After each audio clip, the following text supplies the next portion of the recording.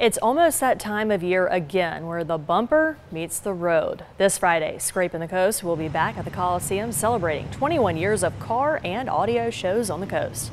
The event is popularly known for lowriders, hot rods, and family fun.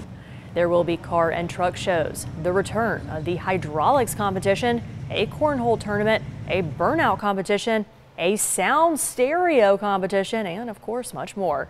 With more than 2,000 cars participating, organizer Eric Kendrick is thankful for the city of Biloxi's support.